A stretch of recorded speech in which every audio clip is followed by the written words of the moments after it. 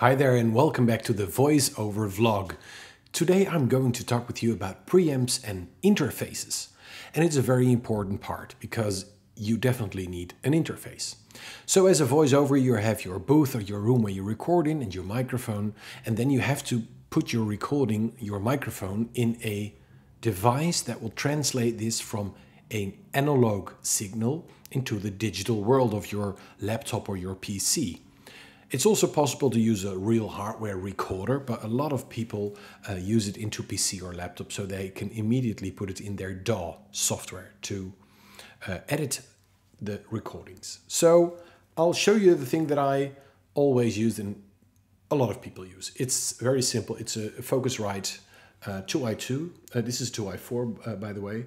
I also started with the 2i2, and it has two XLR inputs. It has a monitor volume, a separate headphone volume, 48 volts, so that's phantom power, and it has the great ability to do input and playback for your monitoring.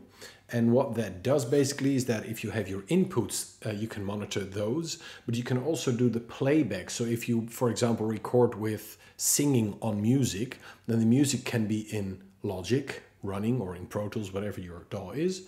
And then you can also hear on your headphones the playback of that music. So that's what this button can do. And this kind of machines and equipment is enough for voiceover. However, I still upgrade it, and I'm going to explain you why, and I'm going to show you the new Focusrite I bought. Basically, I thought I'm going to step up to the voice booth, the vocal booth, and I wanted a second headphone output, separately volume controlled, and I wanted to be able to make a separate mix for that as well. So I wanted to control whatever I wanted to hear there and how loud I wanted it, because I use my headphones here behind me on the desk to do full control and mixing, for example, but in the booth I only want my microphone back, or sometimes I want some music, but not the whole shabam. And secondly, I wanted to work with more I/O gear, so I needed inputs and outputs to use the channel strips, for example. So that's when I bought the Focusrite preamp, and it's called the Scarlett 18i20. And as I told you in the walk around, that's a bit misleading, because if you really want to use 18 in and 20 out, you need to have a second device, an octo blah blah thing that you can link up to the Scarlett with these kind of optical cables. So there you see these little red lights on the back, and it's a digital signal that you can attach, but then you need to buy a second machine. I'm going to walk you through the front of the machine. First of all, you see the XLR 1 and 2 inputs. So they are on the front. That's very easy. I use it only for my SM7B because that's on my desk. Then you see phantom power. It has channel 1 to 4 and 5 to 8. So you only have 48 volt switching per 4 channels, so not per channel.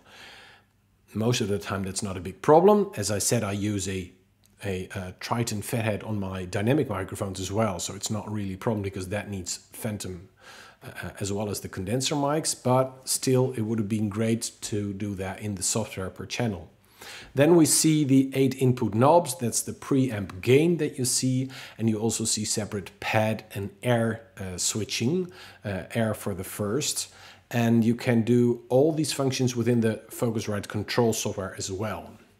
Then we have the metering, so that's the input metering, and we have a control knob for the monitors, and then I switch that to my Genelecs, and I'm thinking about buying some Adam 77X second pair of monitors, and then you can switch to those in between with the Alt button underneath. Then you have dim and mute for the monitors, and you have the headphone controls, the knobs, and I can separately do the gain for that as well, the volume. Then we have a power button. And then, quick addition to the first part, I almost forgot that one of the most important things I really wanted was a talkback function from my booth. So there is a talkback button on the Scarlett that I can route to a specific headphone output, and it can be a internal microphone, as you can see. It's located on the front panel, or you can choose your own input for that. So I can also use my Shure SM7B as a directive input for the headphones in the booth. So if I'm recording and someone else is the voice talent, then we can give them directions. So that's also a very great addition of the Focusrite. And we have this software. It's called Focusrite Control. And to be honest, that's the most awful software I've ever used. It's terrible. It's very stable. It's not a fact of not being workable, but it's terrible in user interface and it's very unclear. On the back panel, you have these 6 XLRs, and together with the 2 in the front, that's 8 XLR ins. So that's enough for me.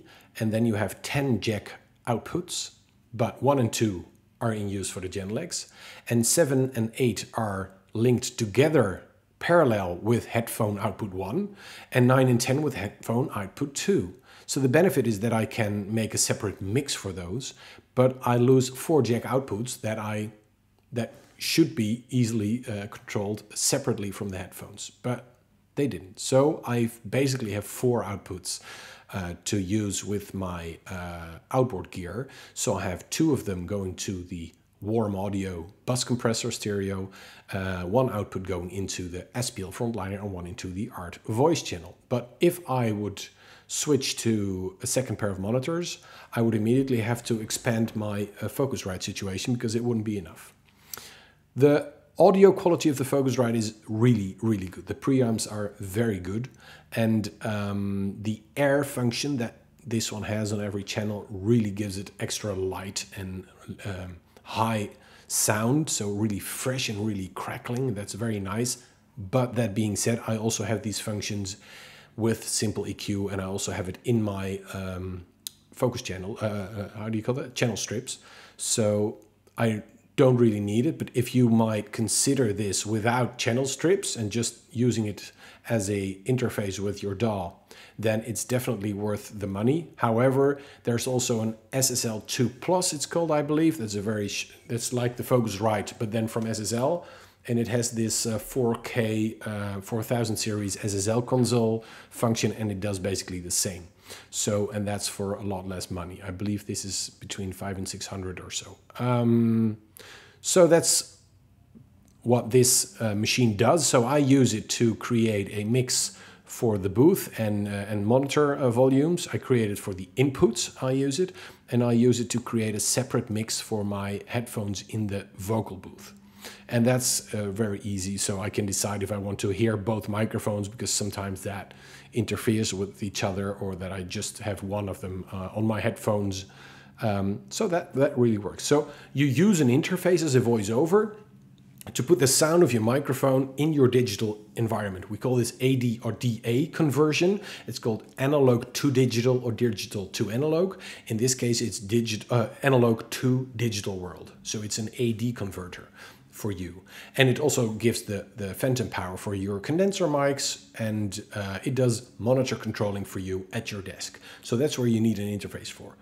Basically, a Focusrite of 150, 200 euros does the trick. Don't go buying extremely expensive preamps. You don't need it. This is really good enough, and clients will definitely accept a Focusrite with a good microphone.